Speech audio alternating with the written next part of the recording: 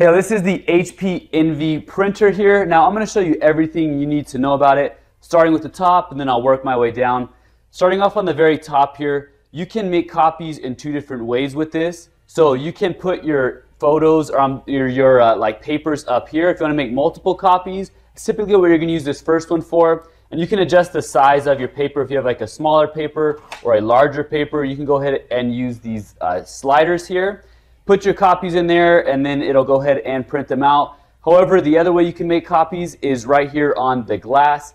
So typically though, in my experience, putting it on the glass right here is going to give you a better quality like picture if you're scanning something or faxing something or even a copy. However, if you're going to be doing bulk, you have like a bunch of copies you're trying to make, then you're going to want to go with this one up here. So on the front here is the touchscreen where you can choose some of your different options.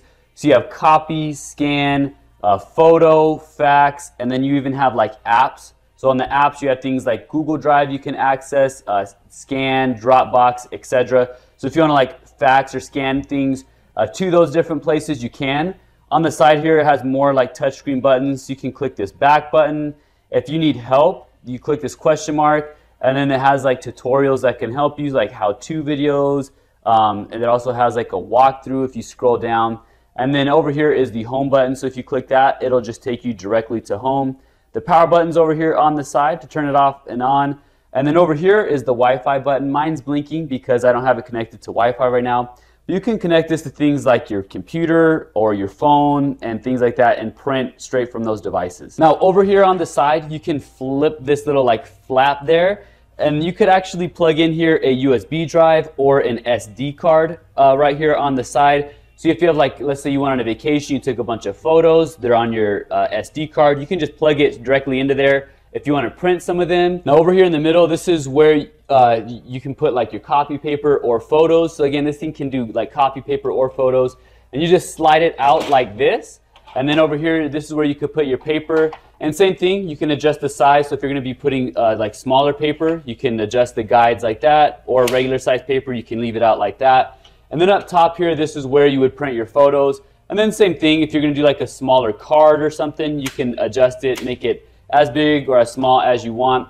And then when you're done, you're ready to go, you just go ahead and put this, put it back on there. Again, this slides out. This is like a trap for your paper so it doesn't go everywhere.